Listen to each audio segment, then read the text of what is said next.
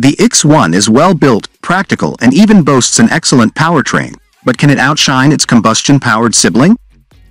While not as innovative as the i3 it indirectly replaces, the BMW iX1 is a very well put-together EV with an excellent powertrain and a suitably premium-feeling cabin that helps justify some strong pricing. The compact SUV blends practicality with a sporting drive very nicely, but poor brake pedal calibration and an over-firm ride restrict its score. Last year, production of BMW's i3, a reasonably early entry to the EV sector, came to an end. There won't be a direct replacement, with the larger BMW iX1 partly filling the space the i3's departure has left in the lineup. Comparisons between the pair are inevitable and rather interesting, as the two vehicles do things very differently. While the i3 was a bespoke model made with a complicated part carbon fiber, part aluminium structure, the iX1 is merely an electric offshoot of the new X1 SUV, built on the same platform as multiple BMWs and MINIs.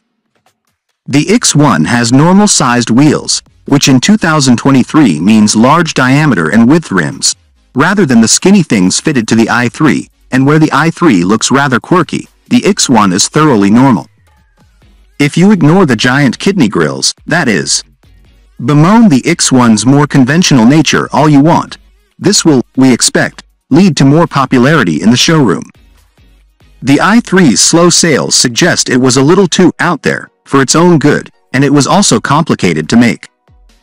In more ways than one, the iX1 makes a great deal of sense for BMW in the next part of its electric car journey. But is it any good? Certainly from the inside, the iX1 does plenty to justify the range's £53,295 starting price. The cabin is a premium feeling space with excellent material quality and a general feeling of sturdiness. The dashboard is topped with a curved panel incorporating a pair of displays, one forming the instrument cluster, and the other featuring infotainment and climate controls. Yes, like other BMW models featuring the new iDrive 8 operating system, the iX1 lacks physical knobs and buttons for the latter functions. The central screen does at least keep the temperature controls displayed constantly, so heating up or cooling down the cabin isn't too fiddly. Continuing a theme we've seen on other newer, smaller BMW models, there's no rotary iDrive controller, which seems like a shame. The device has long been a trademark of BMW's infotainment setup and is really easy to use on the move. Throughout our time with the car, muscle memory found us reaching for the non-existent dial, leading to a little pang of disappointment each time. Meanwhile, BMW's newer steering wheel design looks surprisingly simple and minimalist compared to earlier efforts, but look closely, and you'll see all the key buttons are there. Behind it is a single, left-hand paddle, which engages the boost mode, allowing the two electric motors to deliver their full potential for 10 seconds. Together, the pairing provides 313 bhp and 494 Nm of torque, which might sound a lot, but the iX1 does weigh over 2 tons. So, at full throttle, it feels brisk rather than properly fast, once you're over the shock of the instant delivery of that near -500 Nm torque output.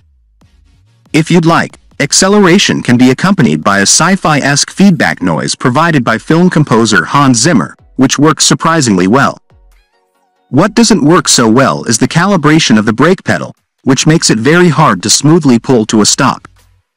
The first part of the pedal travel doesn't do a whole lot, but press it a little firmer, and the brakes bite aggressively. One way around this is to use the strongest of the regenerative brake settings, which allows for one pedal driving. Although we tested the entry-level X-Line version of the iX1 rather than the M Sport with its more focused suspension setup, we still found it too firm. The car is a tad jittery on some surfaces at higher speeds, while speed bumps and larger potholes can be felt in the cabin quite conspicuously. As it stands, the body stays plenty flat during hard cornering, so BMW could afford to soften the damping a touch. The steering doesn't offer much in the way of feedback, and as we find in many current BMW products, it's quite a weighty setup. It's predictable enough, though, and set at the right sort of speed. It's also possible to do a little bit of steering from the other end of the iX1, as a greedy mid-corner throttle application can lead to some limited movement from the rear axle. It's a fun, engaging car to drive quickly, helped by a chassis that does a good job of shrugging off the iX1's considerable weight figure. During more relaxed driving, we did encounter a little more wind and road noise than we might have liked, but nothing too egregious. In any case, you can always drown these out with the excellent Harman Kardon surround system, a worthwhile £660 option. During our time with the car, we averaged 2.9 miles per kilowatt-hour, which doesn't sound too impressive, but a good chunk of the test was done in battery-unfriendly sub-zero temperatures. In warmer conditions, we'd expect that number to rise considerably. As it stands, a 100% charge displayed a predicted range of 200 miles, compared to an official figure of up to 270 miles. On the subject of charging, the iX1 can be topped up at a rate of 130 kilowatts, which is lower than some rivals like the Volvo XC40 Recharge, but enough to take the 64.7 kilowatt-hours battery pack from 10 to 80% in a very reasonable 29 minutes. The main part of the cabin is just as spacious as the combustion-powered X1s, and while boot space has dropped from 540 to 490 liters, the decrease is all in the underfloor storage area, so most of the time you won't notice. In any case, what remains of the underfloor compartment can still squeeze in a charging cable. Model: BMW X1 xDrive 30X line. Price: £53,295. Powertrain: 64.7 kilowatt-hours battery, 2xe motors. Power, torque: 313 bhp, 494 Nm. Transmission: single-speed automatic, 4-wheel drive. 0 to 62 miles per hour, 5.7 seconds. Top speed: 112 miles per hour.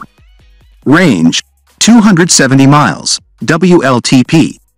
Charging: 130 kilowatts, 10 to 80% in 29 minutes. On sale now. That's a wrap for today's video. What are your thoughts on our list? Let us know in the comments section below, and make sure to like and subscribe to our YouTube channel for more future videos.